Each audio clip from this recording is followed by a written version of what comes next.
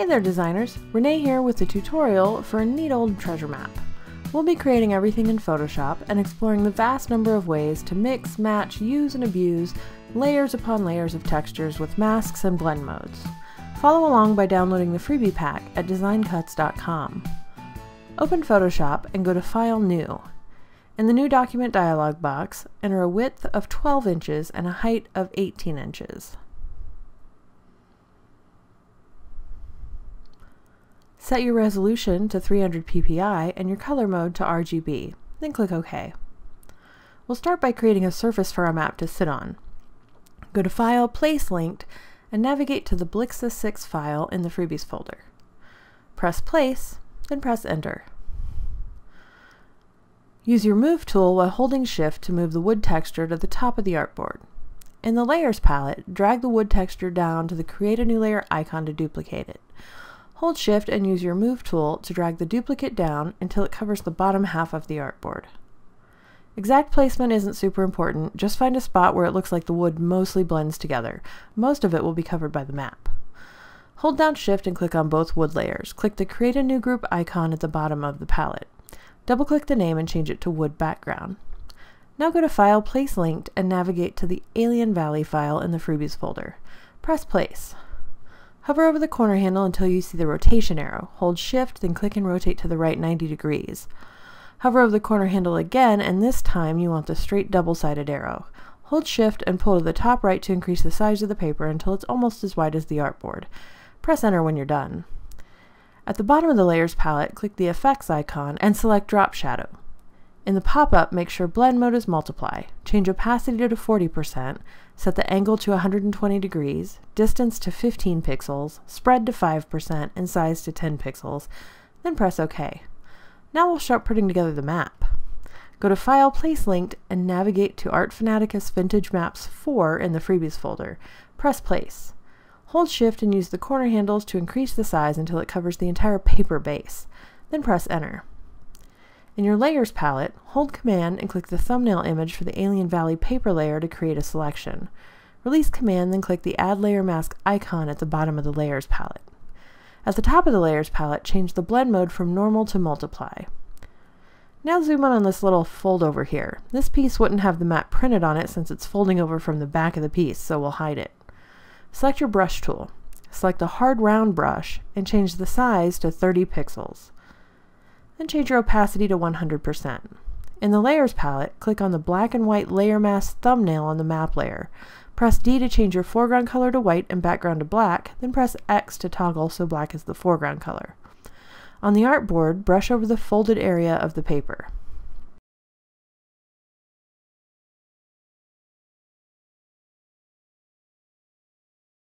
Next, we'll remove some of the ink of our printed map. In real life, it would have faded, chipped, and scuffed in areas. Go to File, Place Linked, and navigate to the Design Spoon file in the Freebies folder. Press Place. Hold Shift and use the corner handles to increase the size until it covers the entire map area. Press Enter when you're done. In the Layers palette, hold Command and click the thumbnail image of the grit texture layer to create a selection around the grit. Release Command and click once on the black and white layer mask thumbnail on the map layer to make it active. Now press Option Backspace to fill the selected area with black, and then turn off the grit texture layer. Select your brush tool again. Choose the soft round brush and change the size to 1600 pixels. Reduce the opacity to 20%. On the artboard, brush over a few random areas of the map to fade sections back. The more you click on one area, the lighter it'll be.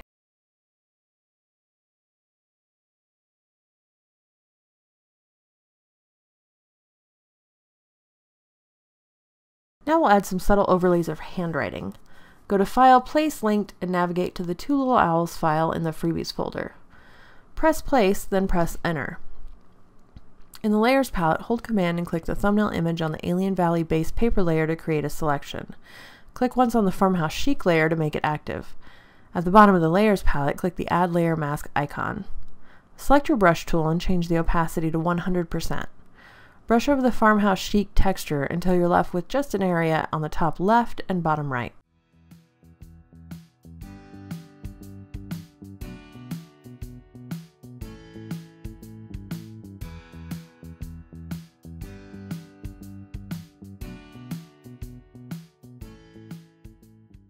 At the top of the Layers palette, change the blend mode to overlay and the opacity to 40%.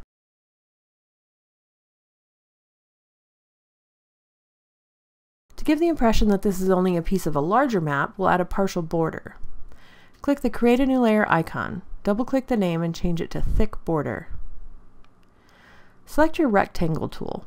At the top left of the artboard, make sure the tool mode is Shape and the Fill is None. Click on the Stroke thumbnail. In the Flyout menu, click the Color Picker, then sample a very dark brown color from the artboard. I believe mine is 411711. Change the stroke width to 15 pixels. Now draw a rectangle starting at the top left of the map and ending at the bottom right.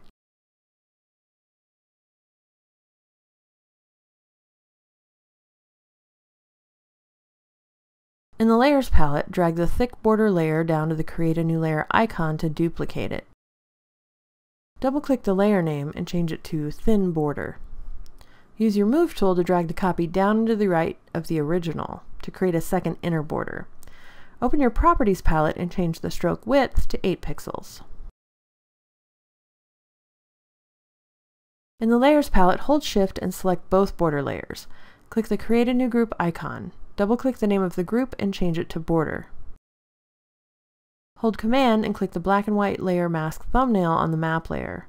At the bottom of the Layers palette, click the Add Layer Mask icon. Now our border has the exact same edges, cracks, and fades as our map.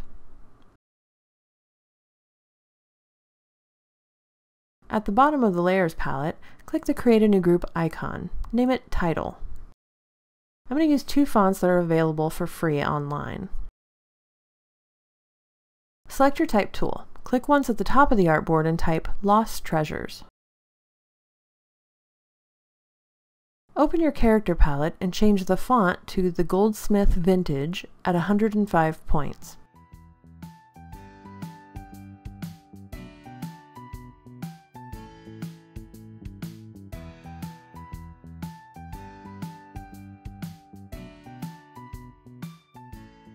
Click the Color thumbnail and use the same color as the dark brown border.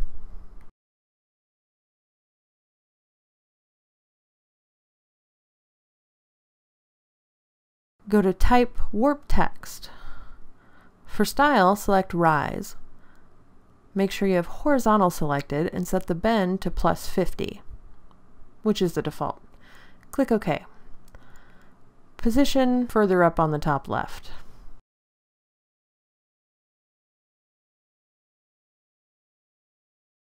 Now select your Type tool again. Click once on the artboard below Treasures and type Of Thee. In your Character palette, change the font to Antique Book Cover at 72 point.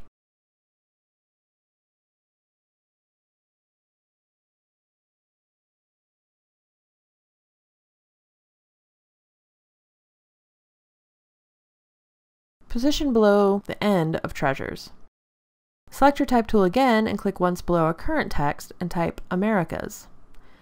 In the Character palette, change the font to the Goldsmith Vintage at 140 point. This time we're going to change the color to RGB 158, 49, 15, and then position it below Of Thee.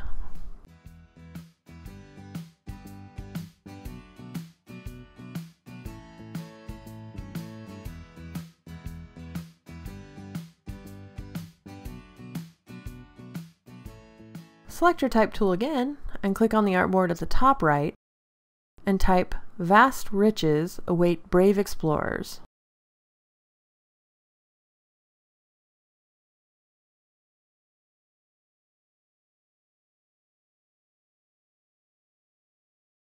In the Character palette, change the font to Antique Book Cover at 40 point.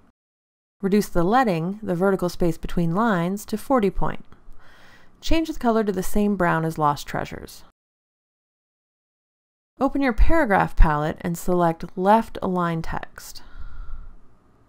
Position in the top right of the artboard, just to the right of the title.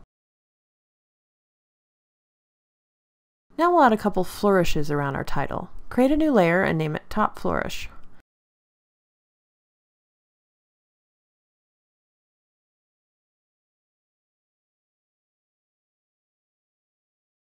Select the Pen tool.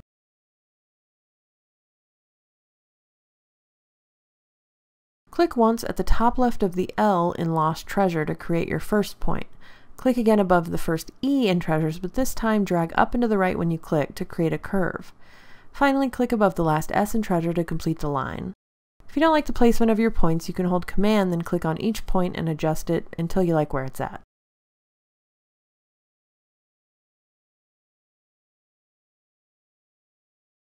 Select your Brush tool. Choose the hard round brush and change the size to 20 pixels.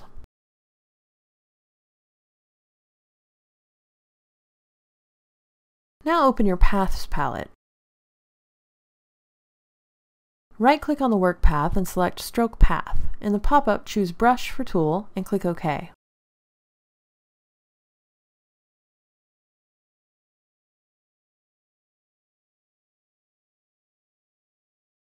Simple adjustments can be made from here.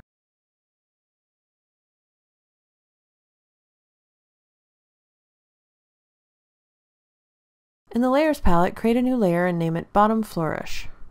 With your brush tool still selected, click once below the first A in Americas. Hold Shift and drag across to the end of the word.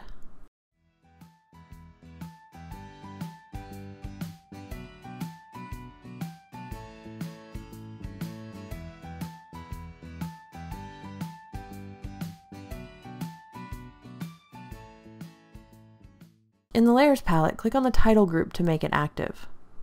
Hold Command and click on the black and white layer mask thumbnail on the border group. At the bottom of the Layers palette, click the Add Layer Mask icon. And at the top of the Layers palette, change the blend mode to multiply. If your words are too faded, simply press X to change your foreground color to white and brush over areas you want to see more of with a large, soft brush set to a low opacity.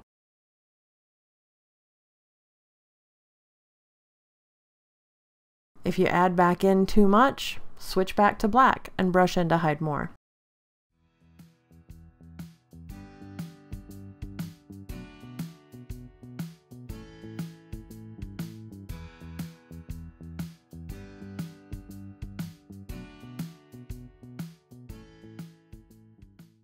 You can do this with any of the layers at any time.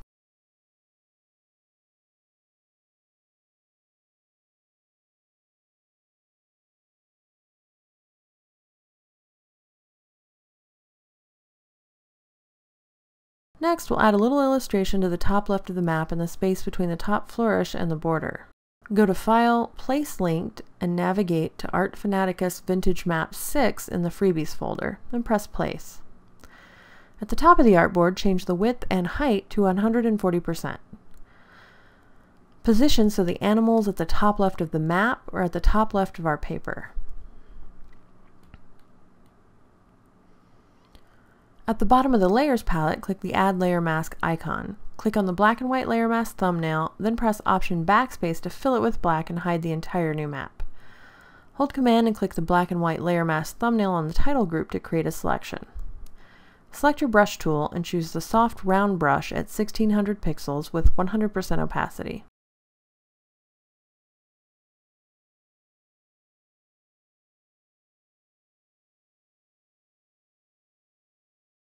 Press X to change your foreground color to white, then brush over the top left of the map until you can see the animals. If you reveal too much of the map, just press X to toggle back to black and brush over the area you want to hide.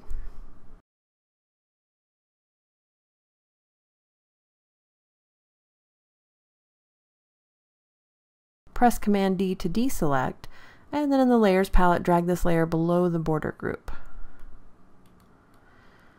Now we'll add some treasures to our map. We'll start with a key to give a quick list of the treasures and where to find them. Create a new group and name it Treasures. Select your Type tool. Click once below Lost and type the Beale treasure, 3 dots, and then F2. And then we'll type the City of Paititi, 3 dots, and H4. The full text list to copy-paste can be found in the written tutorial at designcuts.com.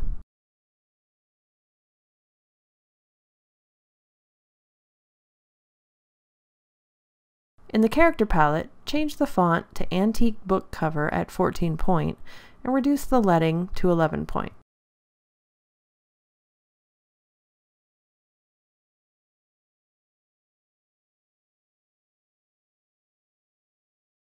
At the bottom of the character palette, click the icon to apply faux italic.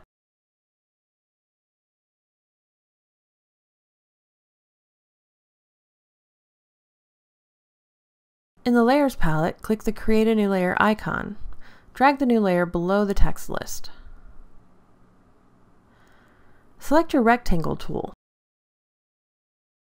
At the top of the artboard, change the fill color to RGB 223, 207, 173.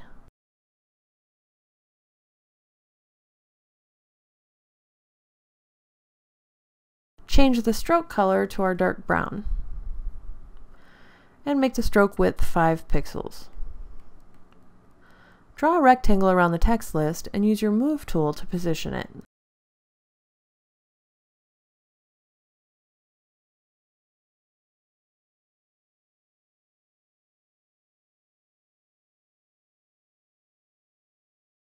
Next, we'll add our individual treasure sites. These are all based on genuine legends, some myths, some verified true stories. First up, Montezuma's treasure. This treasure is fabled to be somewhere in Utah. Create a new group within the existing treasures group and name it Montezuma. Go to File, Place Linked, and navigate to the Unio file in the Freebies folder. Press Place. Use the corner handles to rotate the image in either direction until it looks more like an X. At the top left of the artboard, enter a width of 60% and click the link icon to maintain aspect ratio. Press Enter when you're done.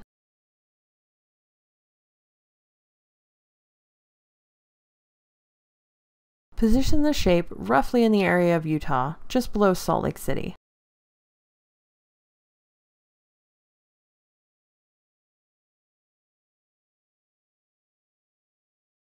Select your type tool and click once above the X. Type Montezuma's treasure, enter 1460 to 1520, Utah.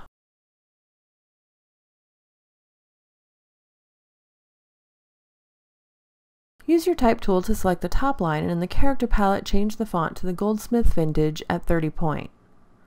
Make sure to turn off the italics. Use your type tool to select the second line. Change the font to Antique Book Cover at 16 point and decrease the leading to 14 point.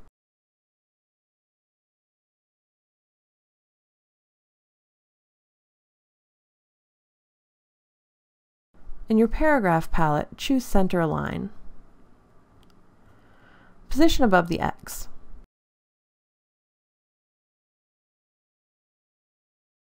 Select your Rectangle tool. Draw a rectangle around the words. Your property should still be the same as when we drew the rectangle around the list above. In the Layers palette, drag this layer below the Montezuma's treasure text layer. Select your Move tool and use your arrow keys to center the rectangle behind the text.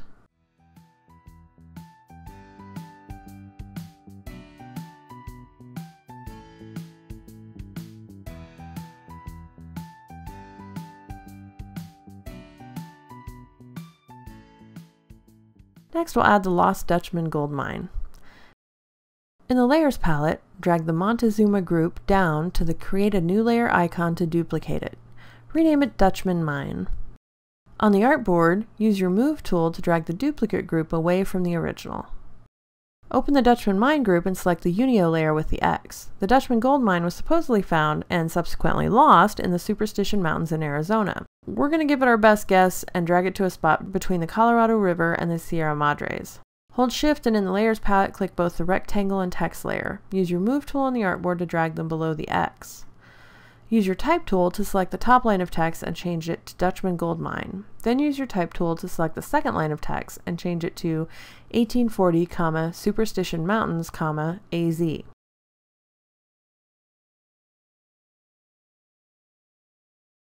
In the Layers palette, select the rectangle layer. Go to Edit Free Transform. Use the handles on the left and right sides to reduce the size of the rectangle until you have about the same amount of padding on each side of the text as you had on the original Montezuma's treasure. Now we'll add several more treasures using the exact same technique. Copy the last group, move the X, change the copy, and adjust the rectangle. The full text list can be found at designcuts.com on the written tutorial.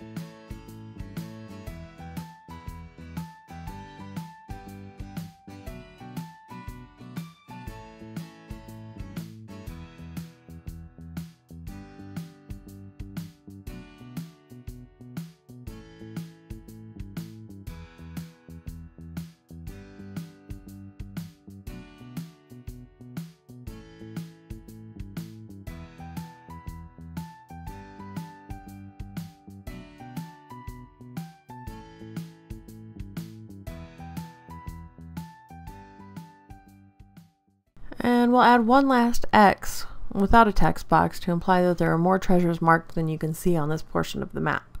In the Layers palette, drag the Unio X layer from the last group down to the Create a New Layer icon to duplicate it. Drag the duplicate out of the current group but still within the larger treasures group. On the artboard, position the X somewhere in Central America. To keep the X's from looking so identical, go back through and rotate a few of them. Open the Dutchman Mine group and select the Unio X layer. Go to Edit, Free Transform, and use the corner handles to rotate the X about 90 degrees.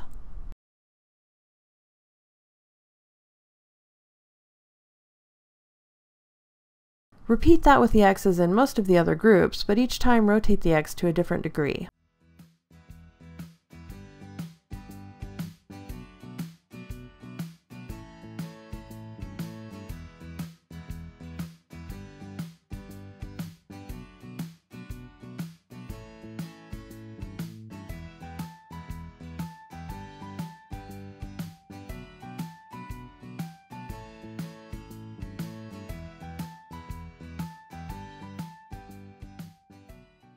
Now for the magic that makes all of these look like part of the map. Select the main treasure group. At the top of the Layers palette, change the blend mode to multiply.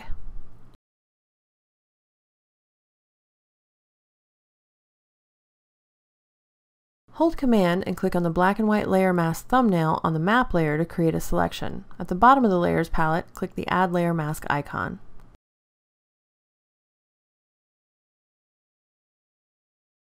This looks pretty good, but it's really hard to read the treasure details over the map illustration, so we'll hide the parts of the map behind the rectangles. Open all the groups inside the treasures group so you can see all of the layers. We're going to create a selection around all of the rectangles. Start at the bottom and work your way up. Hold Command and click the thumbnail on the Rectangle 1 layer. Then hold Command plus Shift and click the thumbnail on the Rectangle 2 layer inside the Dutchman Mine group. Continue working through the various treasure groups, clicking the thumbnail for each of the rectangle layers while holding Command and Shift.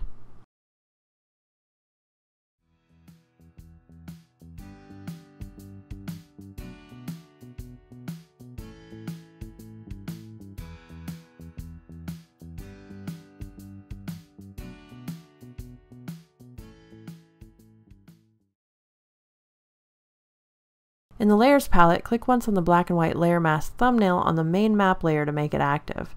Press Option Backspace to fill the selected areas with black, masking them out. Then press Command D to deselect when you're done.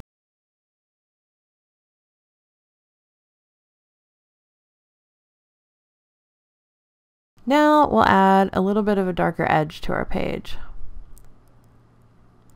Create a new layer in the Layers palette and drag it to the very top of the layers. Rename it Dark Edges. Hold Command and click once on the thumbnail on the Alien Valley Paper 25 layer.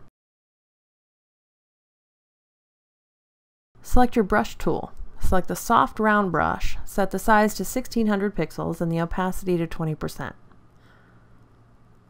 At the bottom of your toolbar, make sure your foreground color is dark brown. drag your brush tool over the edges of the map. Any areas you want darker, just go over more than once.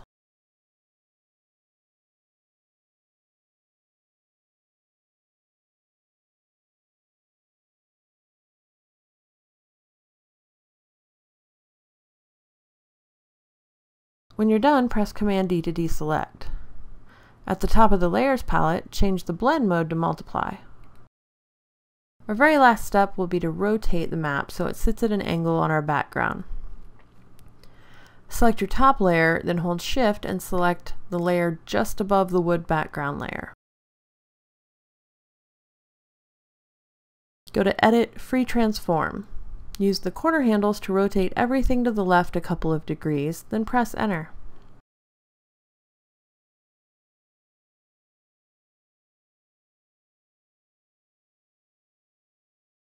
And we're done! We've created a vintage treasure map using complex layering and texturing, plus loads of layer masks. I don't know about you guys, but I'm ready to get out there and go adventuring. Whether it's your outcome for this tutorial or something new, head over to our Facebook page and share it with us. Let us know what you think in the comments below and give us a thumbs up if you like the tutorial. Subscribe to our YouTube channel at youtube.com/designcuts to get more video tutorials and regular updates, or visit us at designcuts.com. Thanks for watching. Till next time!